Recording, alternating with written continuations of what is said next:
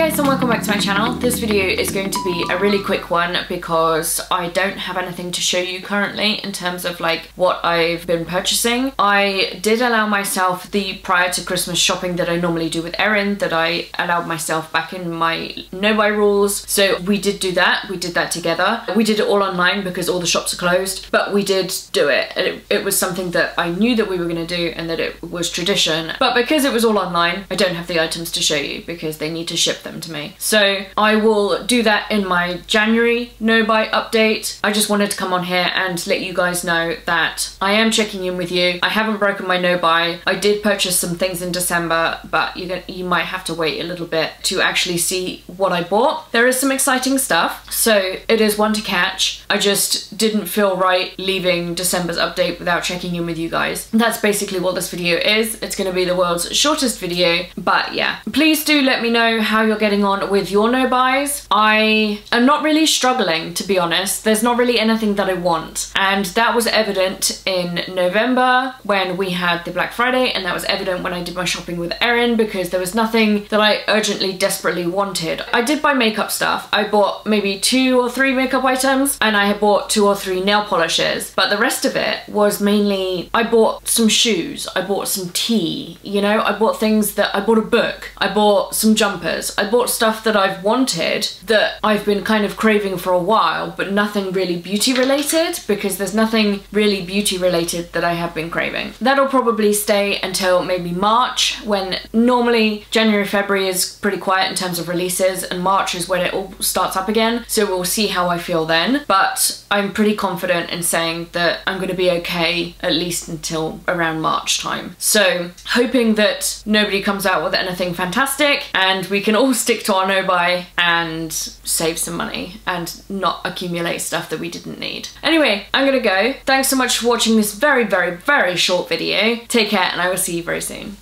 Bye!